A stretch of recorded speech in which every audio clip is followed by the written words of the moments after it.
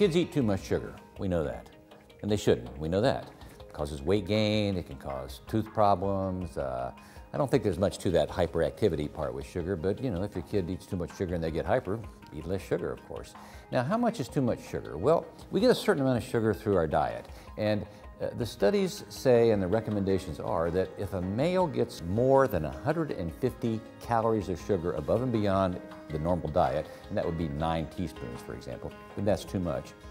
In a female, it's 100 calories, which is about 6 teaspoons.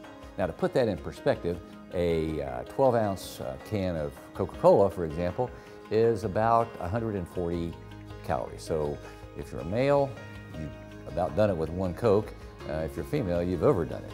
A Snickers bar, oh my gosh, I love those things. A Snickers bar, 120 calories. So if you're a woman, you're over your 100 calories. If you're a man, you've still got 30 left, and you can have maybe a fifth of a Coke. So cut down on the sugar for your kids.